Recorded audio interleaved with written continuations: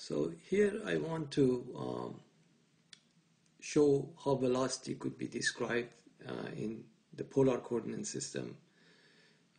So first let me define what is a polar coordinate. By polar coordinates we mean r and theta, radial and transverse.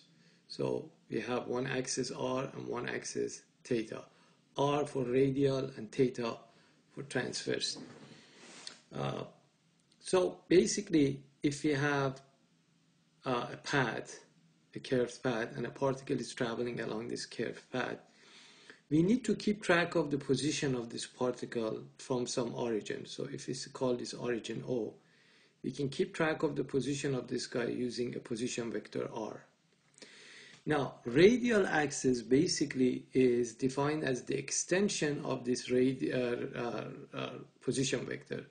So if you just extend this, this becomes the r-axis. And perpendicular to the r-axis would be the theta or transverse axis. So this would be the theta axis.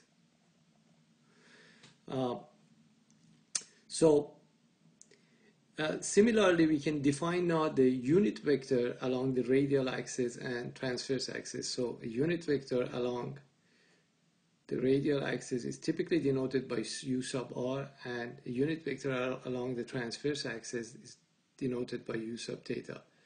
So you have to remember that unit vectors are vectors whose magnitude is 1 unit. So magnitude is 1, and then u sub r just implies that it's along the radial axis or is pointing in the radial direction, and u sub theta is pointing in the transverse direction. So now, in order for us to describe velocity in this coordinate system, what we have to do is define first the position vector r. So r as a vector has some magnitude, which is basically the length of this vector here, r. And since r-axis is defined as the extension of position vector r, so simply we multiply that by the unit vector u sub r. So basically we are saying that r has to be along the r-axis. Now velocity is defined as the rate of change of this position vector r. So if we go ahead and try to take the derivative of this position vector r, that would be the derivative of r as a vector, remember, has magnitude r along the unit vector u sub r. So here we have to use product rule. So by product rule, let me move to the next page. So far we said that velocity is the derivative of the position vector r as a vector, which is ddt of r times u sub r. So using product rule, we have to take the derivative of the first. Now the derivative of r is, why don't we use the dot notation? So that would be dr dt. So whenever we see the dot, that means dr dt or time derivative.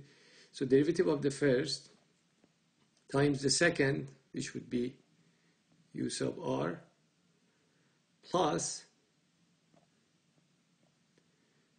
first times the derivative of the second, which is the derivative of the unit vector u sub r. So the question now is, what is this derivative of unit vector u sub r? Now, without going through the detail of this, the derivative of unit vector u sub r actually happens to be theta dot times u sub theta. In other words, it has a magnitude of theta dot, and it's pointing in the transverse direction. So if you replace this by theta dot u sub theta, our velocity becomes r dot u sub r plus r theta dot u sub theta.